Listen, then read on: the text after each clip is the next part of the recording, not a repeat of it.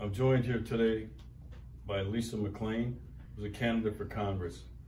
She's asked for my support. I have done my vetting of this candidate, and I can assure the people of Michigan and her congressional district that she will be a rock-solid conservative. She will protect your freedom and liberty from Washington, D.C. She'll protect your gun rights.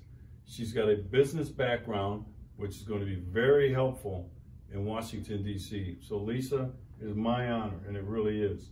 And I don't do this often, but I'm in here to endorse Lisa McClain for Congress, and the people of Michigan and her congressional district can rest assured that they vote for her, she will not let you down. Thank you very much.